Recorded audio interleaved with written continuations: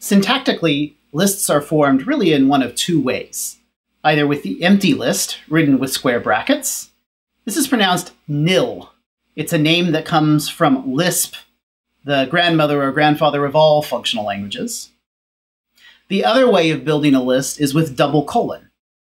E1 double colon E2, where E1 and E2 are expressions. That prepends an element E1 onto a list E2. The name for that operator is cons. That also comes from Lisp. You can think of it as constructing a new list, taking one element and constructing a new list by putting it on the beginning of another list. Now, lists are immutable. This does not change the existing other list. It just creates a new list. The other syntax that we originally saw for lists with square brackets and semicolons is itself really syntactic sugar just for using nil and cons. So anywhere you've written E1 semicolon E2 as a list, that's really sugar for E1 cons E2 cons nil. And the same for longer lists, you just keep consing and consing and consing onto the beginning of the list. The evaluation rules for lists are quite simple.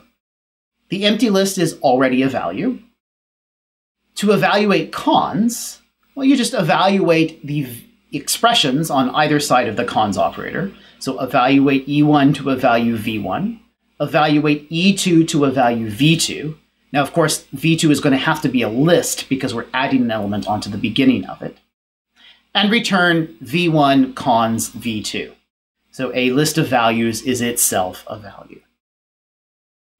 As a consequence of those rules, we now know how to evaluate the syntactic sugar that just uses square brackets and semicolon.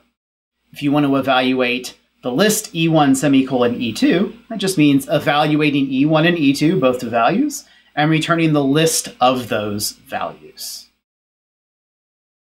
List types involve a new keyword, which is list. So for any type T, the type T-list describes those lists whose elements are all of type T. That's right, all the elements of the list must have the same type. This is not really a restriction. We will see later on how to have lists that have a mix and match of kind of types. So 1, 2, 3 is an int list. True is a bool list. We can have lists that are nested inside of other lists, and so forth. As for type checking, the empty list has type alpha list. Another way of thinking of that is no matter what you want to stick into a list that is empty, that is, no matter what you want to cons onto the front of it, you're going to be able to do that because there's nothing in it yet. So you can think of that list as having any element type that you want. The cons operator, if you think about what it's doing, you'll always be able to remember what its type must be.